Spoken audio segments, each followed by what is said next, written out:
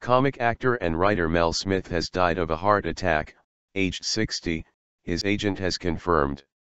The British comedian, known for the sketch shows Alas Smith and Jones and Not the 9 O'Clock News, died at his home on Friday, Michael Foster said. Smith formed a lasting partnership with co-performer Griff Rhys Jones, with whom he set up the independent television company, Talkback Productions. Rhys Jones described his friend of 35 years as a brilliant actor.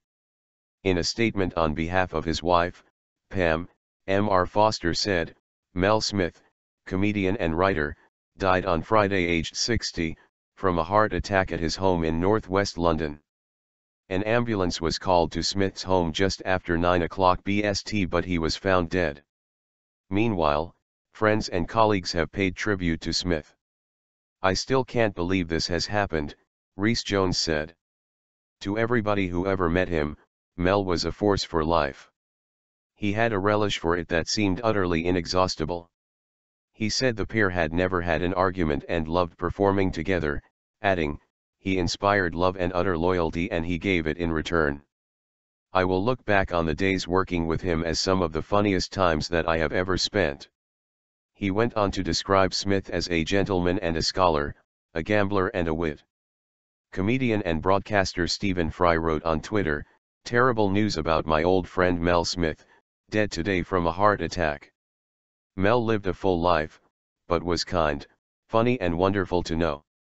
Author Kathy Lett said, Rip Mel Smith.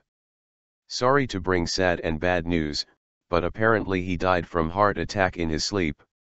Writer Irvine Welsh tweeted, sad to hear about the death of Mel Smith, who gave me loads of laughs.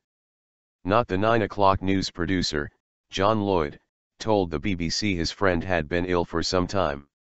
He said, Mel did an extraordinary thing, he taught us all how to make comedy natural. He was a brilliant theater director. Not only was he a great actor, he was a wonderful editor. Talkback Productions went on to make a number of much-loved comedies, among them Da Ali G Show, I'm Alan Partridge and Never Mind the Buzzcocks.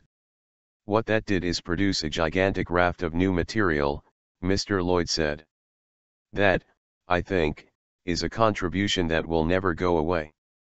The pair sold the company for £62 million in 2000. Their business partner and agent at Talkback, ITV Director of Television Peter Fincham, described Smith's extraordinary natural talent. Life was always exciting around Mel, he said. Being funny came naturally to him, so much so that he never seemed to give it a second thought. Mel and Griff were one of the great comedy acts and it's hard to imagine that one of them is no longer with us.